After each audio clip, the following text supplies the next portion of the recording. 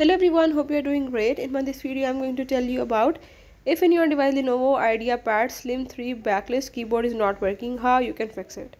So if in this device Lenovo Ideapad Slim 3 Backlit, if keyboard is not working or you are facing the keyboard related issue, I will show you in this video how you can fix it. Watch complete video, follow all the steps, and if you are new here, don't forget to subscribe. Let's watch it.